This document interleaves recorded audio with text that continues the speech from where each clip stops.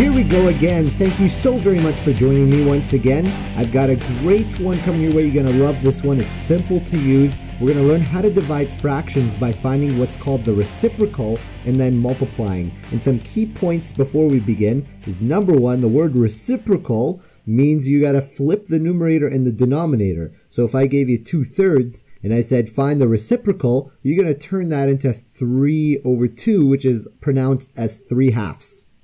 That's called the reciprocal. The second thing worth noting is that you got to keep the first fraction the same in all of these equations. You're going to see some examples of that. We don't touch the first fraction, we keep it. Then we have to change the division sign into multiplication. And the third step, these are 3 steps. This is step 1. You got to keep the first fraction, and that's step 1, keep it. The second step is you got to turn the division sign into a multiplication one. So division becomes multiplication. And the third step is find the reciprocal of the second fraction, the second one only. And then multiply the numerators together and the denominators together, reduce, and you've got your answer. Let's see what that looks like in practice.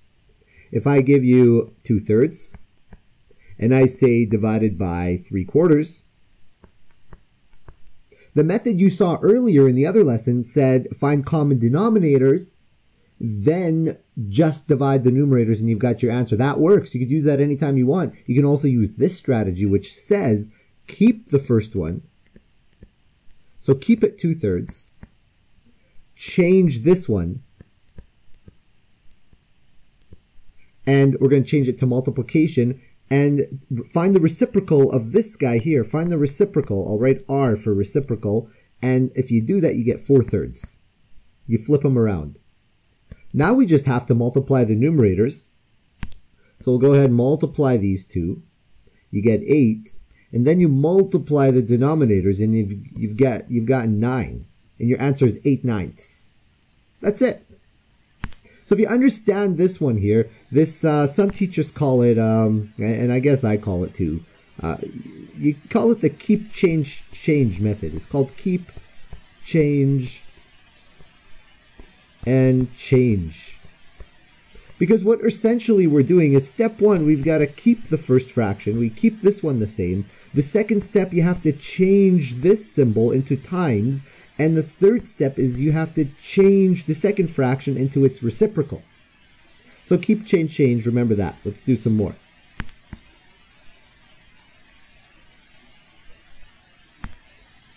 Let's do 1 whole. Let's add a mixed fraction. Let's say 1 whole and 2/3. And we're going to go ahead and divide this guy here by, let's say 2 wholes and 3/4. You know, before you do anything here, and if you're in my class, I stress this all the time, don't do anything until these are improper fractions. And if you want a reminder on how that works, you've got to multiply these two here. So 3 times 1 is 3. And then add it to the numerator. Add the answer. 3 times 1 is 3, plus 2 is 5. You get 5/3. This is divide. And notice I haven't changed anything because I have to turn my mixed fractions first into impropers, and then I'll do my keep, change. So now I'm going to turn this one here. Multiply these, you get 8, plus 3 more makes 11. 11/4. Now I can do my keep, change method.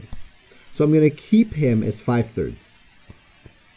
I'm going to change him into multiplication, and I'm going to change him as well into the reciprocal. And now I just go about multiplying. 5 times 4 is 20. I go 3 times 11 is 33.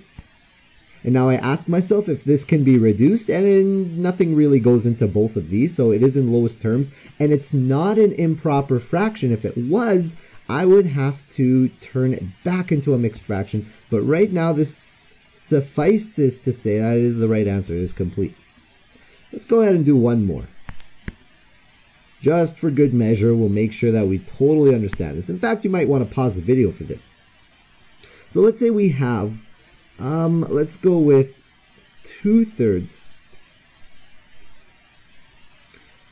You know what? Let's say 2 wholes and 2/3 divided by 1/5.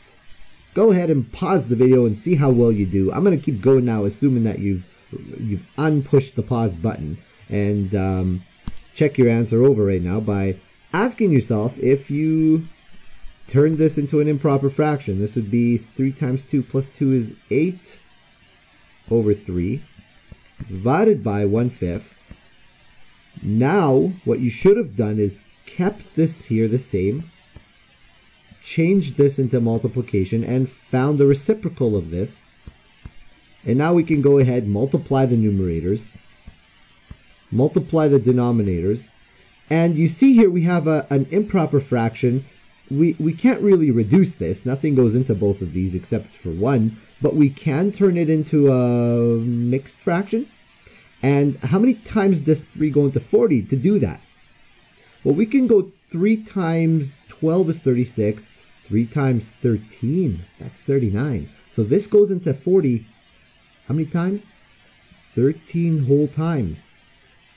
That makes 39, 13 times 3 is 39, plus 1 more makes the 40, and denominator stays the same. We could check our answer by saying, multiply these, you get 39 plus 1 more makes the 40, and you get that answer back, which means we did it right. We can erase these little marks here and say, aha, we got our answer, and now we have mastered division of fractions using the reciprocal method.